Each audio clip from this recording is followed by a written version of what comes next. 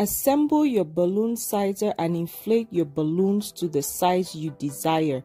Now you'll inflate the balloon and slowly deflate as you get it through the sizer till it's right through, and then you're going to tie your pairs together.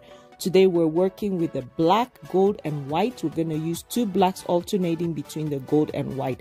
Now you're going to connect your balloons together and alternate them so your black is in between the gold and white. When you insert, you're going to twist onto the pole so that it's diagonal as you see the gold on the screen. Keep going till you get to the very top.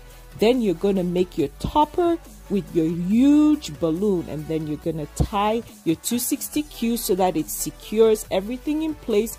Add a couple more balloons so that it fills the top and doesn't pop. Use your 260Q to wrap all around on both sides, and you have your spiral column. Subscribe for more.